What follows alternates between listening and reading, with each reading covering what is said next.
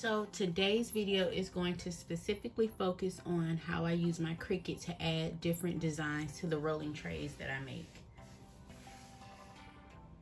So these are the images that I'm going to use right now. The green ones will be cut in vinyl and the other ones will be cut using, I'm going to use clear sticker paper for the Smoke and Peace ones. And for the Rolling Pretty one, I'm going to use Cricut printable vinyl. So let's get now. Let's go back. So for this first one, this is what I'll be using. For the first two, actually. So you're gonna go center printer. So because I'm using clear sticker paper, I'm just gonna cut it out myself by hand. So I'm not going to add the bleed for this one. Oh, but I do want it to use the system dialog. So then I hit print, and then this is it. And mine is set for plain paper best. And then I'm going to send it to my printer. Wait for it to print out.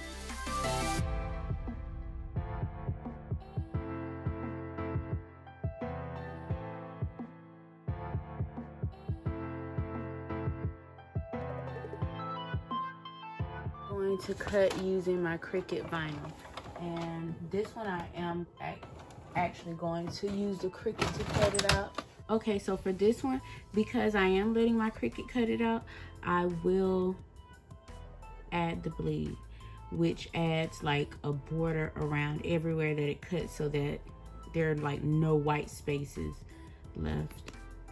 So use system dialog, print. And it's gonna pop up shortly.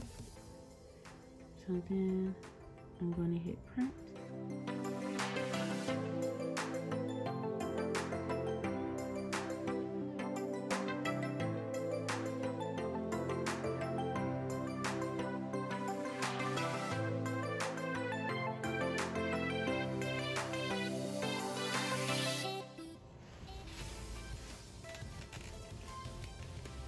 Now I can remove the background.